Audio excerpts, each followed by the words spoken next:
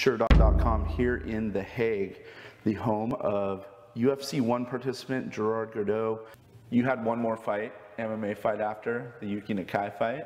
Yes. In Japan. And that's a fight a lot of people look back on now and say, you know, that's where you get your reputation from. Yeah. What happened in that fight, in your eyes? I damaged him too much. And I said to the referee, I told the referee when we were fighting, stop the fight otherwise. Because he go with the jiu-jitsu thing only standing here. He said, hey, we fight or we don't fight, but don't sit here for 45 minutes. And I said to the referee, you have to stop the fight, otherwise I do it. And the choke put out his eye. It was not in the reglement.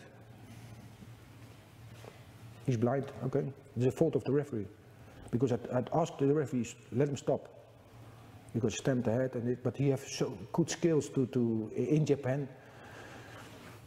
You have to show his skills like a real Japanese, like on the kamikaze thing. I think the kamikaze blood come up, and you don't give up. And I say, okay, when you don't give up, I do something, but you don't like it, it doesn't matter to me. I ask it in my fight, referee, let him stop. Let him fight or don't come here to fight. But he, okay, and I put the eye out. After that fight, that was it for you for MMA anyway. No. At least through sanctioned MMA that we see. You know, what are some of the other fights you had? In Japan, I fight every month. At that time, and then I go to pro wrestling to get to a little bit older and a little bit things because I'm next month 57. That's another thing we talked about. Yeah, they have you listed as 53 years old. In Japan, they don't like on paper old people, and they think you're old when you're 40.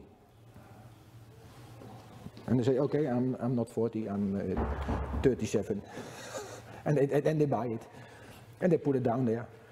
Okay. So anything to fight. You do anything to get those fights too. Yes, because I like fighting. When I was young, and in my youth, I was on the 6-year schools and nothing more. And they said, later you're nothing. I said, watch out. I'll be the best of the world.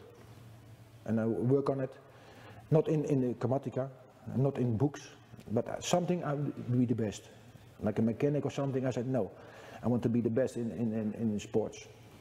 That's the reason I fight everywhere, to touch and feel what they mean, because everybody is the strongest, everybody is the best. When you talk to a boxer, you say, no, the boxing is the best. I say, karate is the best, and this is the best. Nothing is the best. I know it from experience. And how you sell that to the new generation and new people. Yeah, but my teacher never do boxing. How you can talk about boxing if you never do it? That's the reason I said, I want to be the best. And I'm the best now. You fell in love with it at what age? Fighting? When you 16. 16? Yeah, I do always soccer. But the mentality of the soccer players is, we have a parade in Rotterdam. The soccer, I don't like it. You played professional soccer? Yeah, in our city. And How I said, long? For 1 year, for 16, and I said, it's too much injuries, because now I know somebody can kick me.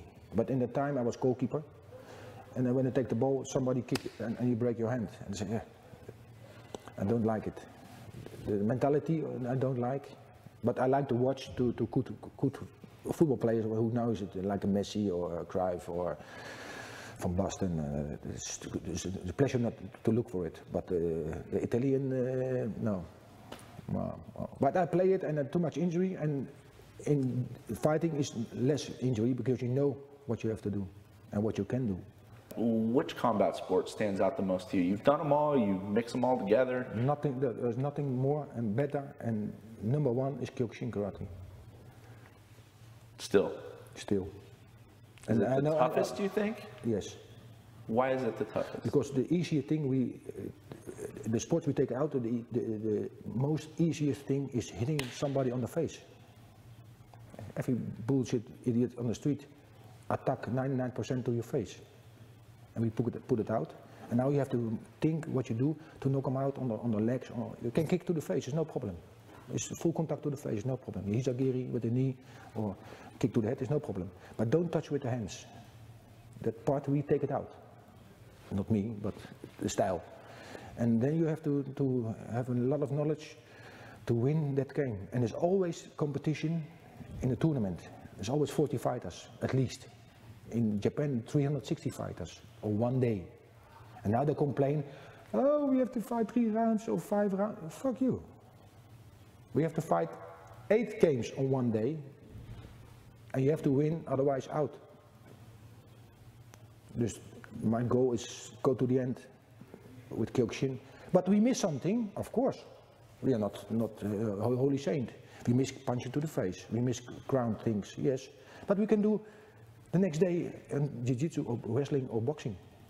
And then you can make it complete. But I think of experience, the toughest is kyokushin. We as kyokushin people, we go to K1.